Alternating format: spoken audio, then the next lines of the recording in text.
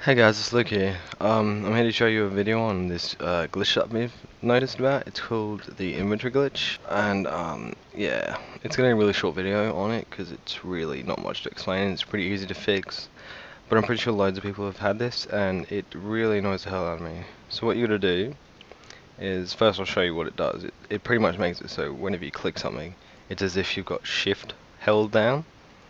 And instead of being like, oh, pick it up, put it where you want, you just got shift, and it's really annoying when you're in the middle of doing like making some redstone engines or a nuclear power plant or something like that, and then that suddenly happens and you have to restart Tekkit.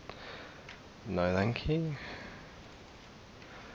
But yeah, so to fix this, I'll just explain it because my Tekkit, my fraps is fucked up and I can't change to a different like can't alt tab to something else. But what you're meant to do is you alt tab to a different first you log out and then you alt tab to a different like window or anything, and then you click on the window just like anywhere, it really does not matter. Then you alt tab back and then you log in.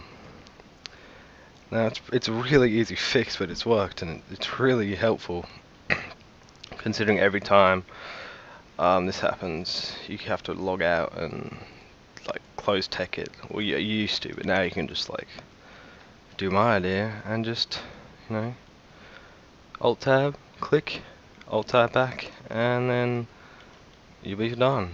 But by the way, if you don't realize, alt tab is changing to a different window pretty much. It's just a shortcut. So yeah, I just thought I'd explain that for you guys. Anyway, thanks.